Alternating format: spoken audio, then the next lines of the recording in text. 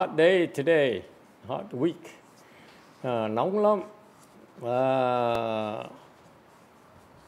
It's amazing how it's gonna be so hot. Nó càng ngày nó càng nóng. So be careful, cẩn thận.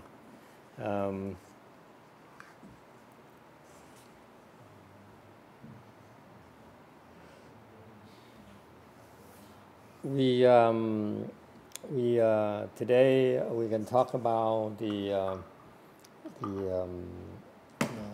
seminar put on at UCLA, a little bit about meditation. Ngày hôm nay mình có thể nói bàn về cái thiền, gì đó, cái seminar. What seminar in Vietnamese? Cái thảo luận về cái thiền mà trường đại học UCLA họ tổ chức. Or we can talk about anything that you might have any questions. Hoặc quý vị có cái thắc mắc thì quý vị cứ hỏi tự nhiên. Okay? Please feel free to ask questions about anything. Muốn hỏi cứ hỏi. But the UCLA Buddhist department, cái trường đại học UCLA về cái Phật học đó. They put on a seminar sponsored by a Korean monk, tổ chức cái việc chuyện thảo luận về cái thiền mà do một cái ông sư Đại Hàn nổi tiếng, ông yểm trợ. I think they spent a lot of money and time organizing it. Bỏ rất nhiều thời giờ. Took them a year, một năm trời để mà tổ chức cái đó. And they even printed this thing here, printed this booklet here, in cuốn sách này. Okay. Meaning that it's being published, có nghĩa là được đăng trên mấy cái tờ báo quan trọng about on Buddhism.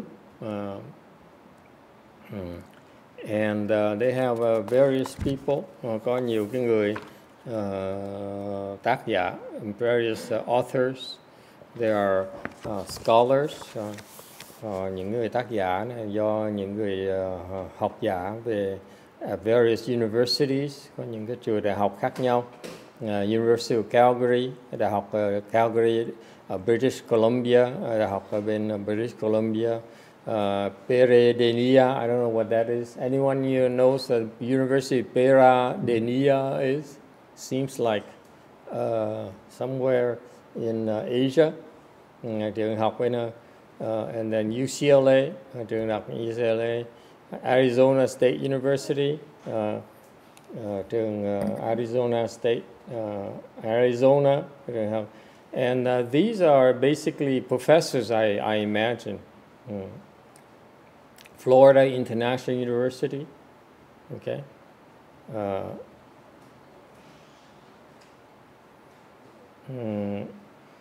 And Sunim, Subul Sunim, và ông sư Đại Hàn đó là người ông Sunim, ông Subul, okay. And so I thought I look at that and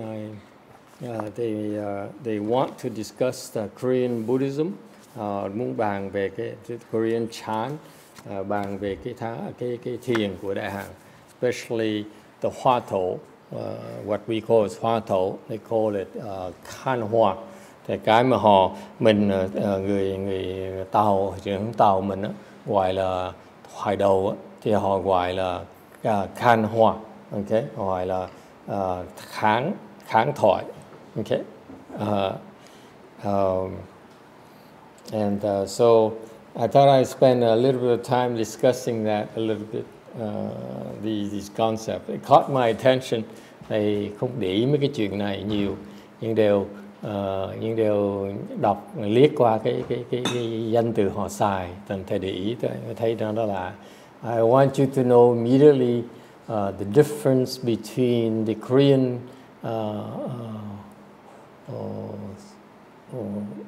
HuaTou and Chinese HuaTou. Liếc một cái thầy thấy sự khác biệt giữa cái thiền của Đại Hàn về cái thoại đầu Đại Hàn và thoại đầu người Tàu. Okay. very simple concepts that it might be of interest to you. Mấy quan niệm là rất giản dị cho quý vị biết. You don't have to be Korean, you don't have to be Chinese, you don't have to be American.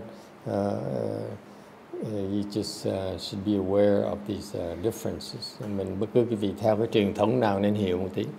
The Korean call it Ganhwa. This is the key Korean meditation practice. Người Đà Hàn gọi là kháng thoại thiền, là cái phương pháp thiền môn mà họ coi như là quan trọng nhất của cái thiền của họ. Okay, and according to the key, the first presenter, usually during a seminar, the first presenter is a person who's credible and determines the tone, sets the tone for the whole seminar. Thường cái người đầu tiên mà trình bày cái đề tài đó là người quan trọng. And this person here talked about the CanHuatou, nói về cái kháng thoại. Okay, and the Koreans call it CanHuatou, whereas the Chinese call it CanHuatou. Người Đà Hàn gọi là kháng thoại thiền, còn người Tàu thì gọi là tham thoại đầu. It's a difference right away. Yes? Some Koreans? What do the Koreans call? Told me that he remember haven't used the word CanHuatou. He's not for sure, but he remember doesn't use this word. So maybe some Koreans. But Subul, who is promoting Korean Chan now, he's using the word CanHuatou. Okay. Bây giờ cái ông sư mà nổi tiếng nhất, cái bên thiền sư nổi tiếng Đà Hàn á, mà ông đang dạy, đang muốn truyền bá cái pháp thiền Đà Hàn, thì ông they use the word Ganhwa Chan. Ông dùng chữ là kháng thoại. Okay. Basically, they translate into English observing the critical phrase meditation. Dịch ra mà tiếng Anh đó, gọi là kháng thoại đó, thiền có nghĩa là nhìn cái lời thiền. Actually, they added critical. Mình dịch thêm cái chữ họ dịch tiếng Anh nó hơi chi tiết hơn tí. Basically, I will explain to you what the Chinese is CanHuatou, người Tàu thì gọi là tham thoại đầu. Investigating the word head thì gọi là nghiên cứu cái thoại thiền. Basically, I want you to know that our Chan meditation has Chinese roots. Thứ nhất phải nhấn mạnh, thầy thì nhấn mạnh là cái thiền của chúng ta là gốc là gốc Tàu. Okay, because my Chinese is a Wei Yang Chan patriarch. Tại vì ân sư của thầy đó học thiền, mà thầy học thiền đó, là một cái vị tổ sư thiền của dòng Quy Cường. Okay, he's not just a Wei Yang patriarch, he's a very high level Wei Yang patriarch. Không phải riêng một cái vị thiền tổ sư thiền quy ngưỡng không, mà vị tổ sư thiền trình độ rất là cao. Okay, he's even higher than his predecessor Venerable Xu Yun. Trình độ này còn cao hơn là cái người ông thừa kế là cái vị ông sư Hư Vân đó, còn thấp hơn này nữa. In fact, Master YongHua's disciple is actually at a level that's the same as Master Xu Yun. Như đệ tử Ngài Tiên Hóa đó, trình độ còn ngang ngửa Ngài Hư Vân. Okay. Okay, and which is nowhere near Master YongHua's level yet, mà chưa tới trình độ Ngài Tiên Hóa. Okay, okay. Unfortunately for him, his disciples are not that advanced, and yet they reach master students level already. Rất tiếc là trình độ đệ tử Ngài Chân Hóa chưa cao lắm mà đã đạt tới trình độ Ngài Hư Vân rồi. Alright? Alright, so we're talking about authority. Thành mình nói nhấn mạnh là chuyện gì? Mình quay thử người thầy cái về trình độ là ai. We look at your teacher, what level they are. Cái thiền mình nó trắng trợn như vậy. In Chan meditation, we're very blunt. Who's your teacher and what is his level? Cái thiền mình cái thiền tông người Tàu nó trắng trợn lắm. Nó là gốc thiền ông thầy là quý vị là học là ai, ở trình độ ông là gì. We're very blunt about it. Okay, the Chinese they don't speak about it, but this is in our profession. This is what we look at. Thường người Tàu ta không nói chuyện đó, đều cái trong nghề chúng tôi là nhìn thẳng cái chuyện đó ngay. They say, who do you learn your chant from? Học thiền ở đâu vậy? Okay. Is he a patriarch? Ông có phải là tổ sư thiền là không? Is he a patriarch? Có phải là ông tổ sư là không? Alright? I'm being very blunt with you. Thầy nói cái gì mà thầy nói trắng trợn lắm. Okay. Only the Chinese have it. Người Tàu nó có. Okay. Có cái tông đó. For example, the Hinayana don't have this kind of lineage. Người Nguyên Thủy không có cái tông thiền như bên Đại Thừa. The Hinayana, they don't have the Mahayana Chan lineages. Okay. Người Nguyên Thủy họ không có những cái tông, cái dòng dõi mà thiền bên Đại Thừa mình. Alright? And if you want to talk about Chan meditation, nói về cái thiền Đại Thừa, okay? We immediately look at where did you learn it from? Nó nói về thiền bên Đại Thừa, mình hỏi ngay là sư phụ ông là ai? Okay? Because your teacher determines your level of attainment. Tại vì ông thầy đó, ông thầy cho chúng ta thấy được cái trình độ cao nhất quý vị thấy được. It determines how the highest level of Chan you can reach. Okay? Trong cái thiền tông mình, cái sư phụ quý vị cho quý vị thấy được người đệ tử đó, cao nhất trình độ người đệ tử đạt tới là chừng nào. Okay? And the only exception in Chan meditation, cái sự ngoài lệ bên thiền là người Tàu, is that the Wei Yang lineage, okay, cái dòng quy ngưỡng đó, the disciple potentially can reach higher than the master. Cái dòng quy ngưỡng, dòng duy nhất đó, mà thầy thấy đó, là người đệ tử đó có thể đạt trình độ cao hơn người sư phụ. Because of the training, tại vì cái cách huấn luyện của họ khác. The way they train, their training methodology enables the disciples to reach higher level than the masters. Cái dòng quy ngưỡng, dòng duy nhất mà thầy biết đó, là người đệ tử có thể cao hơn sư phụ nữa. Alright? Only in Wei that I know of. Not in Linji, not in the others that I know. All right. Any questions? Yes, ma'am. Yes. How do you know those different levels? And how do you know those?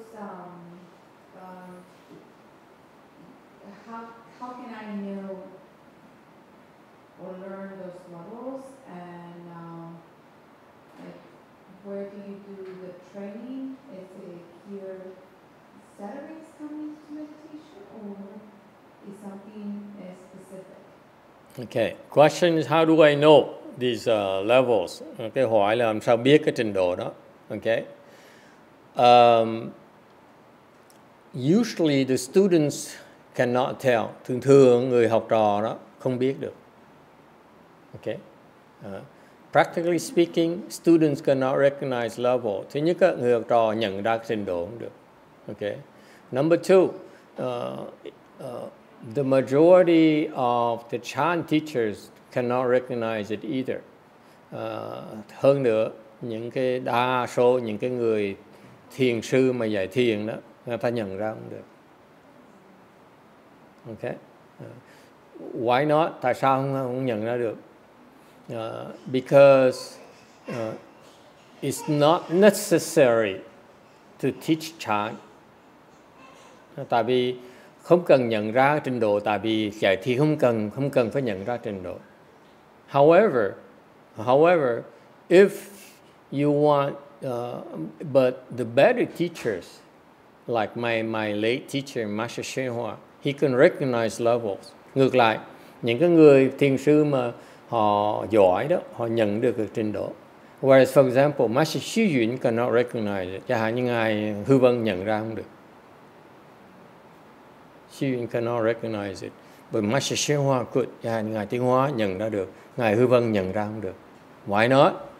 It's because practically, be bluntly speaking, thành thật mà nói, it's because Master Xu Yun has not been trained on how to recognize those levels yet. Tại vì ngài Hư Vân, ngay ở trình độ ngài Hư Vân vẫn chưa được dạy cái cách để mà nhận ra cái trình độ. All right. Any questions about that? Yes, Tony. I wanted to ask that, so the next page of his level is going to be higher than Master YongHua. The second patriarch, is he higher level than Master YongHua? You have to ask him, okay? But I doubt it. The fact he's still in hiding tells me he's not higher. He's been hiding for 20 years. If he's higher, he wouldn't be hiding. That's my first initial reaction. Okay. Câu hỏi là cái vị tổ sư Mỹ này, thứ nhì tổ đó, sư Mỹ này nó cao hơn ngài Tiến Hóa, thầy nói là tại vì ông kia ông trốn 20 năm rồi. 23 years he's been hiding. Okay. So therefore I doubt that he's higher Master YongHua. Tại vì ông đã trốn 23 năm rồi, ông không dám lộ ra. Thì đối với thầy cái đó trình độ này thua ngài Tiến Hóa. Ngài Tiến Hóa không có sợ, because my master is not fearful. Ngài Tiến Hóa không có sợ. His guy is not ready yet. Vẫn chưa chuẩn bị. All right? Yes, ma'am.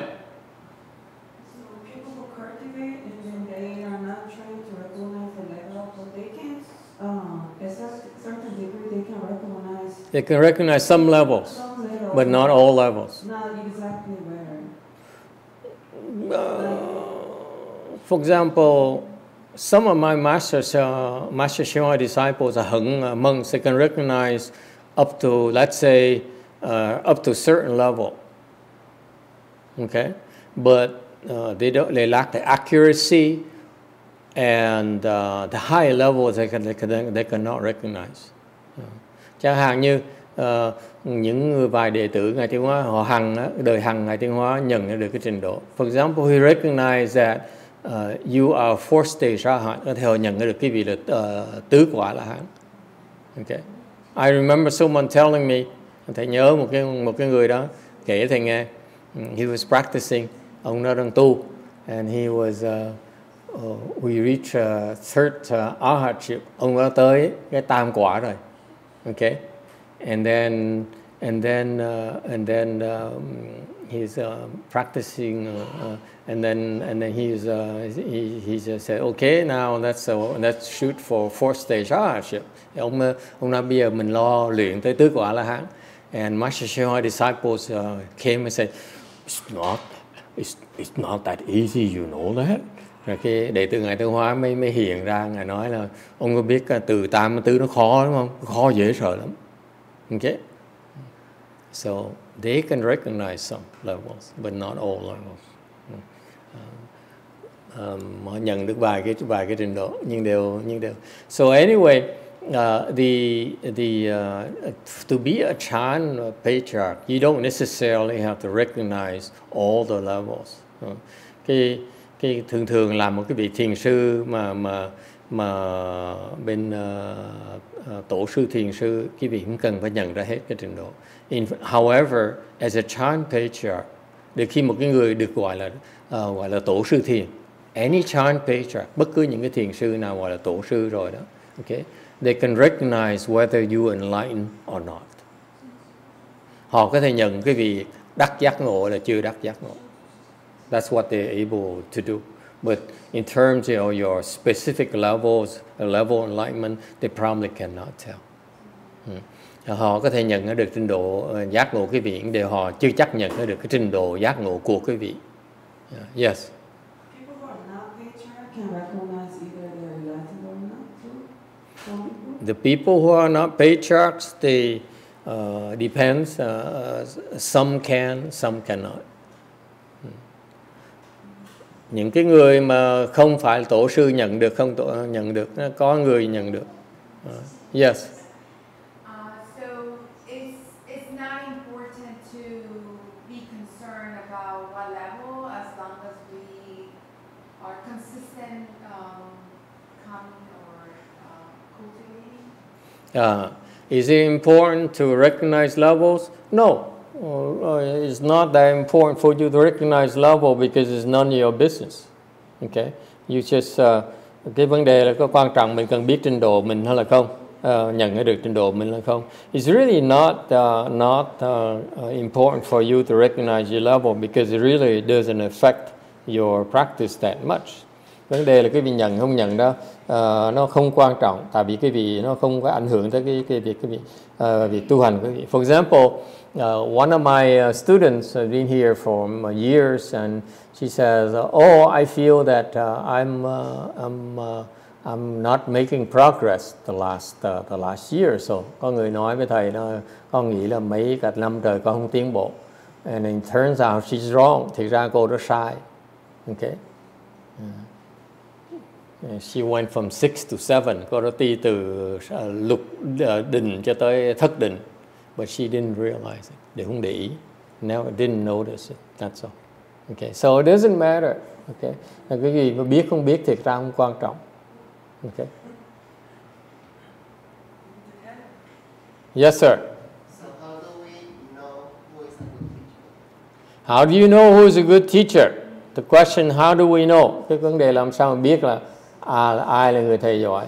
Usually, traditionally in China, in the older times, you have something called, someone is called Chan Master. Từ xưa đó, bên Tàu đó, có cái hệ thống gọi là thiền sư. You don't call yourself Chan Master unless you're certified and you are able to teach Chan.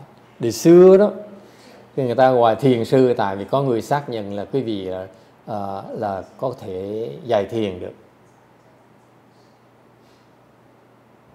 Alright, so and in modern times, cái thời mới này là sao? In my master's generation, cái thời mà ngài tiến hóa đó, in China, you still have that where they actually recognize each other as Chan masters. Cái thời ngài tiến hóa, cái đời ngài tiến hóa đó, họ xác nhận là họ gọi là thiền sư. You can learn Chan from any Chan master. You can guarantee that you're learning the proper Chan. Nếu như quý vị tới học thiền một cái chỗ gọi là có vị thiền sư đứng ra tổ chức đó, thì cái đó là đúng. Okay. For example, nowadays, ngược lại cái thời our generation, and even in Korea, for example,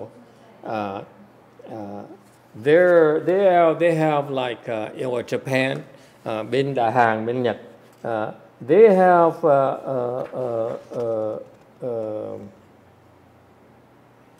meditation centers. Họ có những cái trung tâm huấn luyện thiền. Okay. Of let's say in Korea there are many famous one, Anguk Son Center. Yes. Anguk. Yeah, that's a Son Center. Okay. Or you in Japan, you have Zen centers, whatever, all kinds of Zen centers. Đài Hàn, bên Nhật thì có những cái chỗ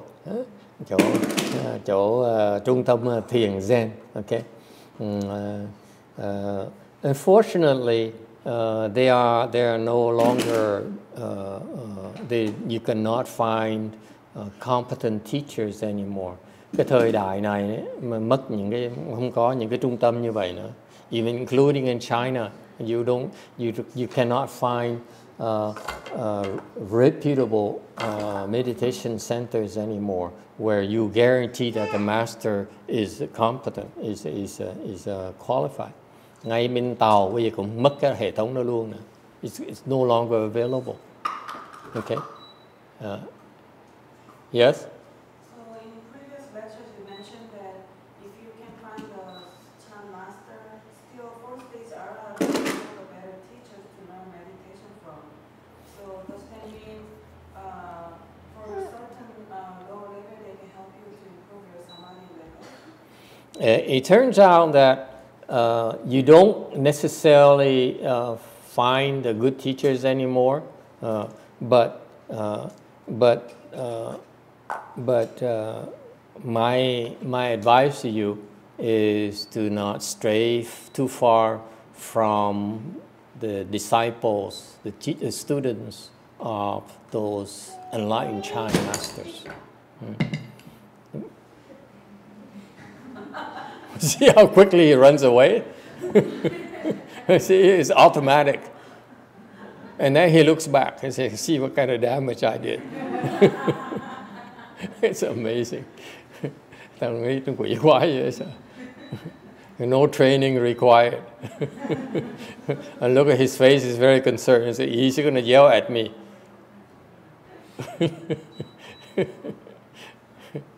Amazing. That's you use up your quota already. Your granddada's quota already. Okay. Anyway, this system, the Chinese system, is designed for us to give you reassurance you're learning the proper stuff. Hệ thống người Tàu người ta dạy cái vị cái hệ thống gọi là thiền sư đó để cái vị biết mà tôi học đúng thiền. Okay, only in the Chinese have that. Người Tàu mới có thôi. Unfortunately, I don't see it in Japan. Đối với người Nhật thì không thấy. I don't see it in Korea. Đại Hàn thì chưa thấy nữa. I don't see it certainly in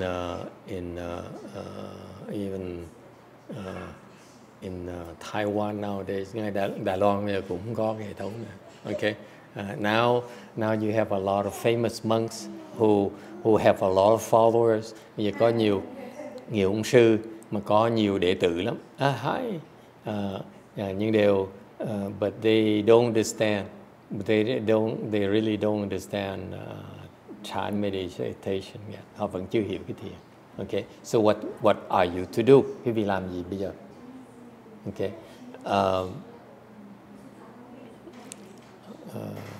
I don't know. Thầy không biết. Okay.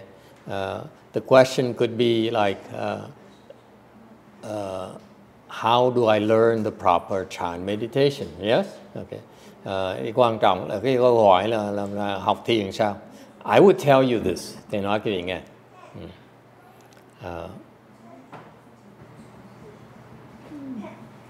The better Chan teachers are in the United States. Okay. Sự thật đó, là những cái vị thiền sư mà giỏi đó, cao nhất đó, ở xứ Mỹ này, nowhere else, not anywhere else. You go to China, I assure you, the Chan teachers here are higher level in China. Chẳng như bây giờ cái thời buổi này, cái vị thiền sư xứ Mỹ này, mấy người thiền sư xứ Mỹ này, trình độ họ cao hơn bên Tàu. There's a reason for that. It's because Chan has been moved from China to the US already 50 years ago. Tại vì cái thiền, pháp môn thiền đã được dời từ xứ Tàu qua xứ Mỹ này rồi, 50 năm trước. And that's plenty of time to train the next generation of Chan masters already. 50 năm trước đã dời qua rồi, thành cái thời buổi này đó, có nhiều người thiền sư bên xứ Mỹ là cao hơn bên Tàu. They're higher than Chinese. No two ways about it. Okay? That's the way it is. Okay. So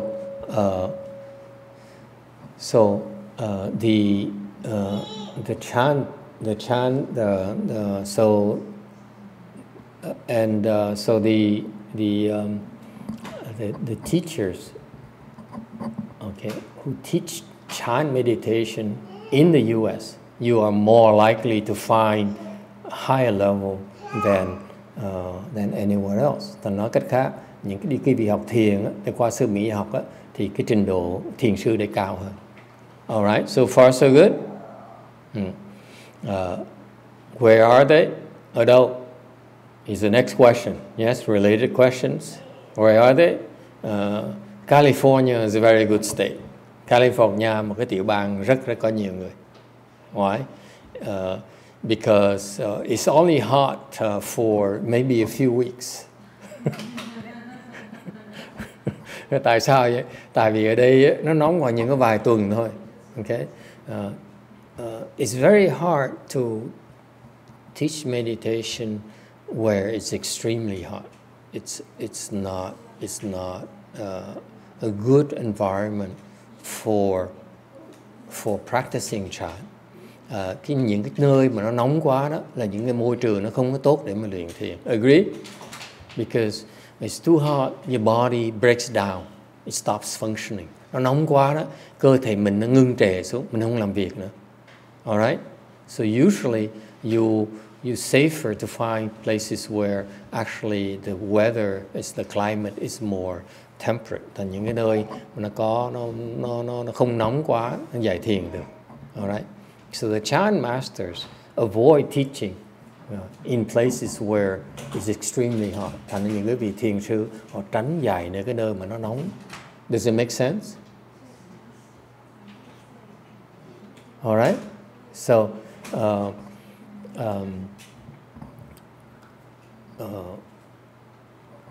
and what else can we tell you? Cái chuyện khác nữa là sao? Yes. Small earthquakes. What? Small earthquake. Oh yeah. Also another thing. Where do you find them? Would you find them in places where there are few natural disasters and calamities? Chuyện khác nữa là những cái nơi mà người ta dạy, những nơi có thiền sư đó nó không có động đất, nó không có cái thiên tai. Okay, so far so good. Does it make sense?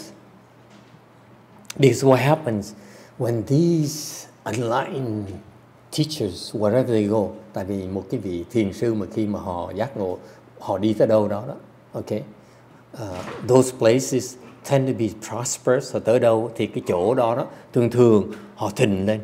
Okay, the economy does better, the economy improves, cái kinh tế nó khá hơn.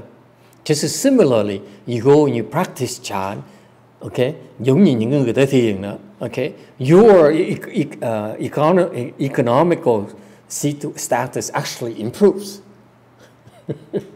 Nói cách khác, khi vị đi luyện thiền, cái trình độ kinh tế cái vị nó cũng khá nữa. Okay, it's the whole world, the whole group, tất cả mọi người.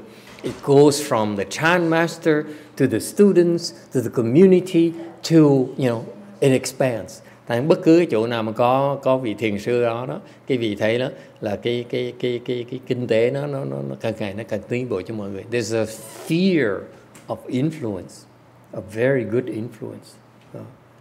Ta nó có một cái, họ tới đâu họ có một cái phạm vi mà kinh tế nó khá, nó không có động đất, không có thiên tai. There's no natural disasters, very few, or not significant, hoặc ít có cái thiên tai mà tai họa lớn, few deaths, như ít cái cảnh chết, okay, cảnh mà dạng thiên tai mà bị chết, you know like give an example. In Korea, for example, hàng bên Đà Hàn đó, for many years they don't have a lot of earthquakes and a lot of natural disasters. Như bên Đà Hàn đó, họ không có những cái thiên tai, rất ít thiên tai. Yes or no? Sao đó? The reason being that in that country there's so many arhats. Tại sao vậy? Cái xứ đó nó có nhiều A-la-hán lắm. So far so good. That's why they don't have a lot of disasters. They have no earthquake, không có động đất.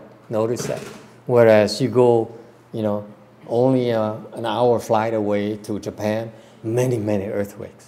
Hàng như bay có 1 tiếng đồng hồ tôi qua Đại Hàn, qua bên Nhật Bản, nó toàn là động đất không. Okay? It doesn't matter.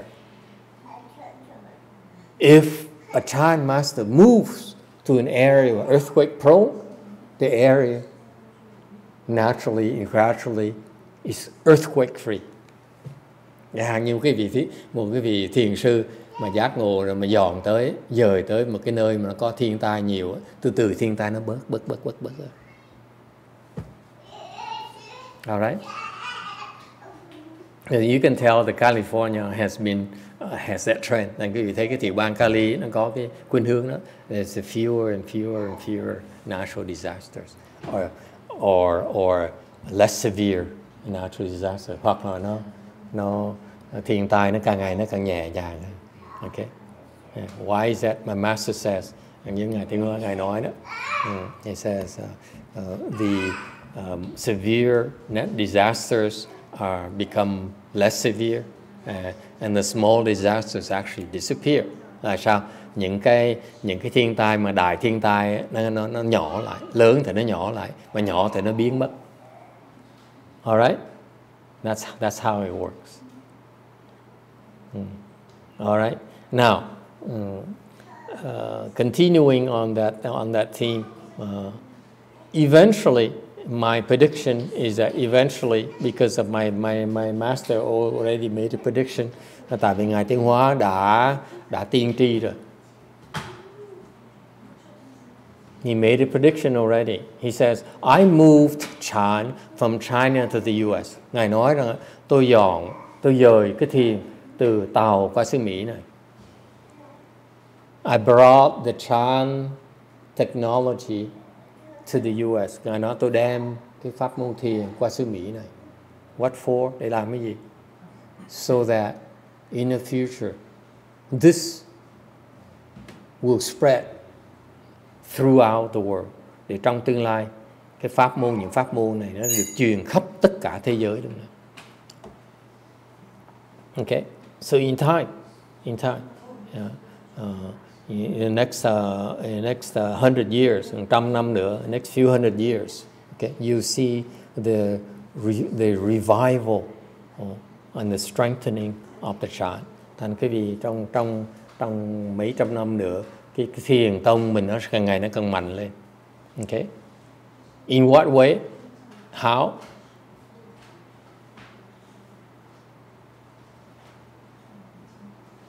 How does it happen?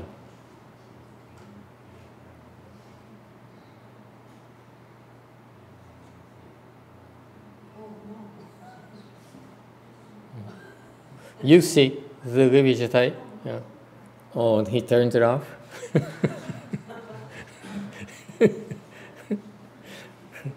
And you notice he doesn't go near here anymore.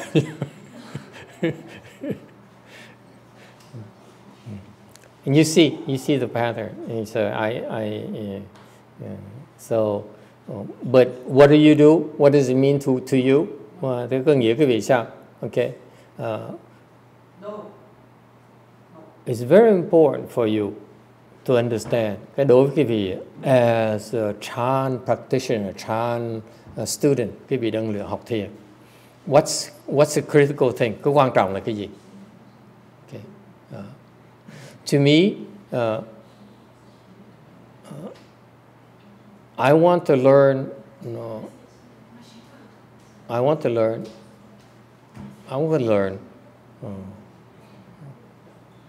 The highest level of Chan possible. Cá nhân thầy học thiền thì muốn học trình độ cao nhất. I would not settle for anything less. Thầy không muốn học thấp hơn. Okay. Similarly, Thailand, for example, you see very few natural disasters in Thailand. Think about it. There are floods everywhere and tsunamis and so forth, but it's not as common.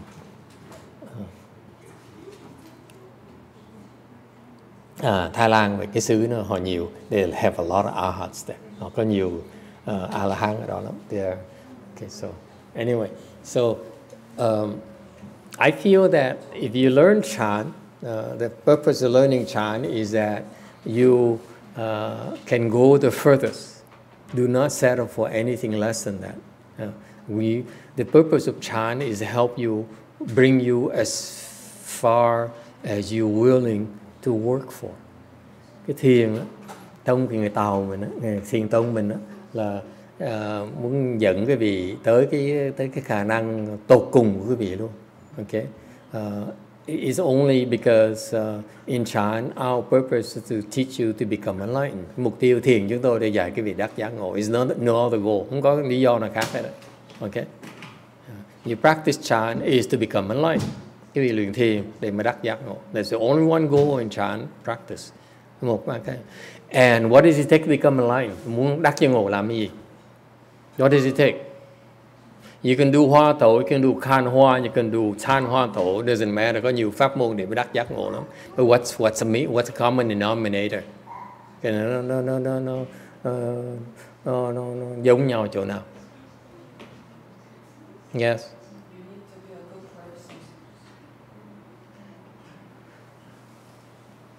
You need to lay the foundation. Quý vị phải xây cái nền móng tốt, right? Just like building a house, you need to build a foundation, a proper foundation before you can build a house.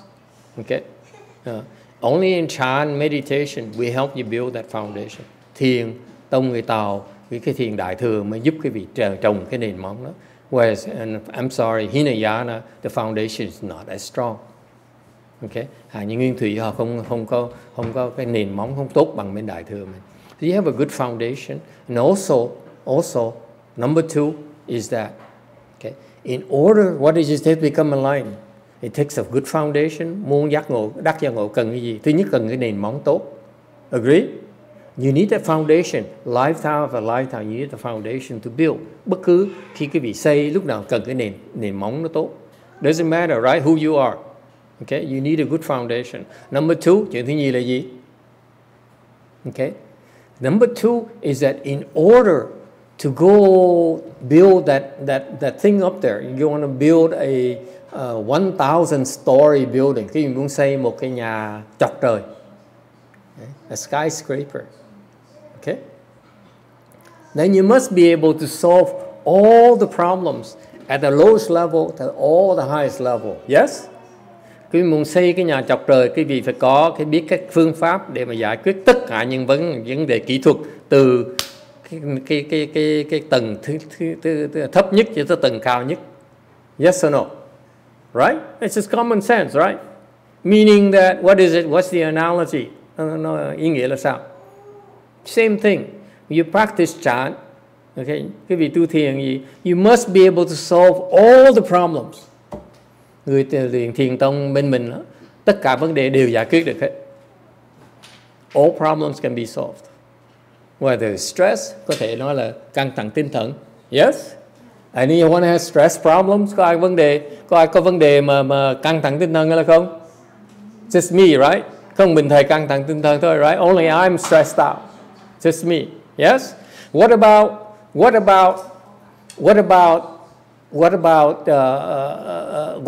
headaches? Hàng nhức đầu. Anyone have headaches? Okay. Chan meditation will help you solve that problem. Okay. And what about money? Hoặc tiền? You have that problem? I have huge problem. How can you meditate without money? Huh? Think about it. Làm sao mình thiền mà không có tiền mà thiền được? Right? You think monks don't need money? We need money too. We cannot meditate without money. Who's going to pay for electricity, for water? Tiền đâu mà trả tiền điện, tiền nước? Yes, right. So how can we become enlightened if we don't have enough money to pay for our way towards enlightenment? Thằng không có tiền, làm sao quý vị có thể tu cho tới khi mình giác ngộ được? You see that? So, in other words, if you set your goal to be that high, then the technology, the technique, the methodology must be able to help you solve all these issues until then. Yes? Nói cách khác, Nếu cái mục tiêu quý vị nó cao như vậy thì không phải cái pháp môn nó phải giúp quý vị những cách để mà giải quyết tất cả những vấn đề đó, chứ tới cái đường cuối cùng luôn. Right? So do not tell me, therefore you cannot tell me that Chan meditation is impractical. Ta nói cái thiền become enlightened is such an impractical goal. Ta nói cái mục tiêu mà đắc giác ngộ đó là một cái mục tiêu nó không có thực tiễn. It's so practical. It is one of the most practical goals in the world. Thành cái mục tiêu mà đắc giác ngộ là một mục tiêu mà nó có lý nhất trong cái thế gian này. Because if you set your goal to become enlightened, you have to learn the skills, develop skill set to solve all your problems. Until then, all your life problems, the problems that face your life, you face in this life, you need to learn to solve them. Okay? Nói cách khác, cái mục tiêu mà đắc giác ngộ là mục tiêu là quý vị cần, nó đều đòi hỏi quý vị cần phát triển cái khả năng, cái sự hiểu biết, trí huệ để mà giải quyết tất cả những vấn đề nó cản trở trong cuộc đời quý vị đang có bây giờ, nó đang cản trở con đường quý vị tu. Does it make sense? So for today, I want to close by telling you that becoming enlightened is not actually an impractical goal, but actually is the most comprehensive goal in life. Thiệt ra đây ngày này thì nhắc quý vị là cái mục tiêu mình thiền để đắc giác ngộ, mình nói nó có vẻ xa vời. Thiệt ra cái mục tiêu nó rất là thực tiễn, là cái giác ngộ đó, cái mục tiêu đó. Khi mà nói mà đắc giác ngộ đó thì thực sự mà nói là tôi muốn học cái cách để mà tôi chữa. I need to learn the way, develop a skill to fix my illness. Cái bệnh tôi phải chữa. Yes, because if I'm sick, I cannot meditate. Mình bệnh rồi sao mình chữa bây giờ? Right? If my husband stops him coming to the temple, ông chồng tôi đó không cho tôi tới chùa, okay, I better develop the knowledge and skills to stop him from stopping me. Yes? Nếu vợ ông chồng tôi mà cản trở tôi, không cho tôi tới thiền, thì tôi phải học cái cách tìm phát triển cái cách để mà ngăn cản tôi. All right? So actually, in summary, Chan meditation will help you develop solutions to all the problems you have eventually. Cái thiền tông đó, that's required for your continued progress. Cái thiền đó, nó cái vị tu thiền đó, muốn tiến bộ là phải tự động, phải phát triển những cái phương pháp, những cách hiểu biết để mà giải quyết tất cả vấn đề trong cuộc đời của mình. All your problems that you face, you can solve them through Chan meditation. Tất cả vấn đề quý vị có đó, whether it's children, family, career, whatever, okay, you can solve them. Your illness, bệnh hoạn, okay, gia đình, công ăn việc làm đều có thể giải quyết được. All right? Questions? Ai thắc mắc gì không? Okay. Now, finally, let me take a few more minutes to close out this thing here. The Korean, some of these Koreans, these scholars and these monks and nuns who are well known, những cái vị thiền sư nổi tiếng, những cái vị học giả, when they say Ganhwa Chan here, back in the slide here, nói về cái kháng thoại thiền, that is incorrect, đó trật. When you see these people like this, okay, that's one aspect of learning Chan is to stay away from teachers like this. This is garbage. You recognize the teachers who are teaching you wrong, and you stay away from these people. That eliminates a lot of bad teachers already. Okay, một cách học thiền là quý vị nhận ra những người mình không nên học. Okay, những người mà nói the teachers who, especially in Korea where they say CanHuatou Chan, những người mà dạy về kháng thoại thiền, stay away from these people. They don't know what they're talking about. Okay, lots of garbage here. If you ask me, Most of it is garbage. Okay? 80% of it is garbage. 80% cái này là rác rưởi rồi. I'm sorry. 80% of it. 80% that is in that book? Is garbage. How much is it? 80%? 80% is garbage. Well, at least 20% is good. Which part? How can you discern the 20%? Meaning that most of the things you read are just garbage to you, will cause problems for you. Một sách này, ta bỏ tiền ra, they spend probably $100,000 on this project, on this seminar. Họ chắc chắn thầy nghĩ là họ tốn khoảng chừng $100,000 để mà tổ chức cái này. Okay? And $80,000 is a waste. $80,000 là vất tiền ra cửa sổ. Okay?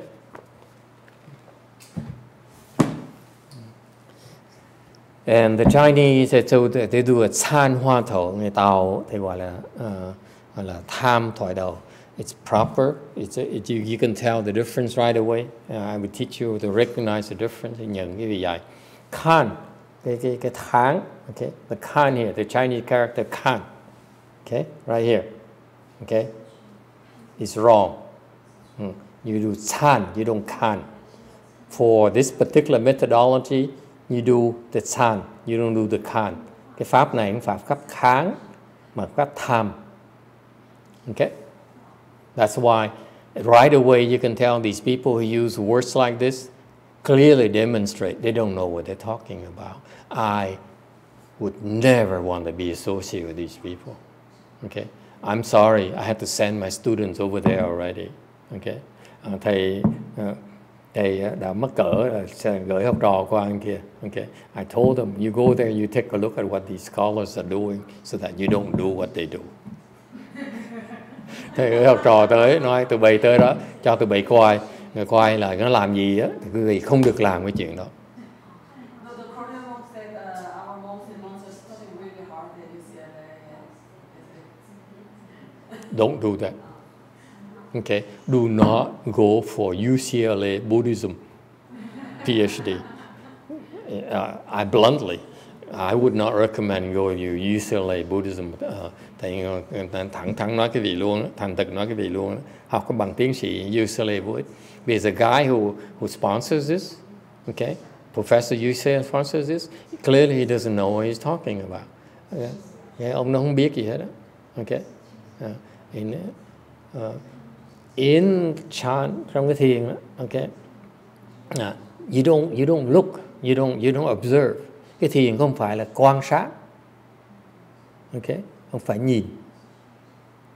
Okay, the particular technology, the HuaTou technology, cái thoại đầu này, you have to chan, cái vì phải, you need to investigate, phải tham, có nghĩa là nghiên cứu, okay. What's the difference between investigating and observing or looking at? Cái tham với cái kháng nó khác nhau chỗ nào? When you do chan, when you investigate cái vị mà nghiên cứu nó, cái vị tham nó, it requires you to immerse your body and soul into it. You don't simply sit there and look and observe. Cái pháp môn này nó không, quý vị không thể nào ngồi đó mà quan sát rồi. Quý vị phải sống với nó luôn. You need to live with it day and night. Sống ngày sống đêm. That's what the methodology requires. Cái phương pháp nó đòi như vậy đó. You have to live with it day and night, 24 hours a day. Phải sống 24 tiếng trên 24. You cannot simply observe and then go eat. And then go back observe and then go to the movies. Okay? Quý vị không thể nào kháng nhìn nó, xong quý vị đi ăn trưa, xong trở lại nhìn nó, xong đi coi cine. No, you must investigate 24 hours a day. Cái này quý vị phải tham 24 trên 24. That's what the technology is about. Cái phương pháp nó phải như vậy. You cannot slack off for 1 second. Quý vị không thể nào lơ là 1 giây nữa luôn. It's not allowed. You see? See, now you understand the difference between investigating and observing. Quý vị thấy sự khác biệt giữa cái tham với cái kháng chưa? You observe, then you let go, right? You observe, you think about it. You observe, you process. Quan sát, xong rồi suy nghĩ, quan sát xong nghĩ, right? Còn cái tham này là mình phải, you have to that be part of you. That's all you do. It's nothing else. You don't care to eat. You don't care to sleep. You don't care to dream. You don't care to talk to your friends. You don't care for your mother. You don't care for your father. You don't care for your wife. Okay, that's what's required. Cái tham này là cái vì không bị bỏ hết tất cả sức mình mà nghe để mình chú tâm vào cho cái việc tham của mình thôi, không màng tới chuyện ăn uống ngủ nghỉ, không màng tới cha mẹ vợ chồng con cái mình. You don't care. That's what's required. Nó cần làm như vậy. Is it clear? So these people, these scholars who talk about this, including the monks who all propagate this, they say Ganhwa Chan, there are, stay away from these people. Là những người mà dạy pháp môn là Ganhwa này, kháng thoại này, là họ không hiểu cái pháp tham thoại đâu. They do not understand HuaTou. Họ không hiểu cái tham thoại đâu. Alright? Questions? Ai thắc mắc gì không? So that's part of looking for yourself, learning meditation is to stay away from the incompetent teachers. You need to recognize which ones are incompetent and stay away from them. Thành một cái phương pháp học thiền là quý vị phải nhận ra ông thầy nào dạy trật, mình né những ông thầy nữa. Alright? So what you have left is a good teachers. Còn lại là mấy cái thầy giỏi. Alright? Unfortunately for you, the good teachers never tell themselves, never say I'm a good teacher. Sự thật á, cái thiền tông mình không thầy giỏi, không ai nói mình không thầy giỏi hết đó. Okay. All right. Okay. Thank you. Let's go to lunch.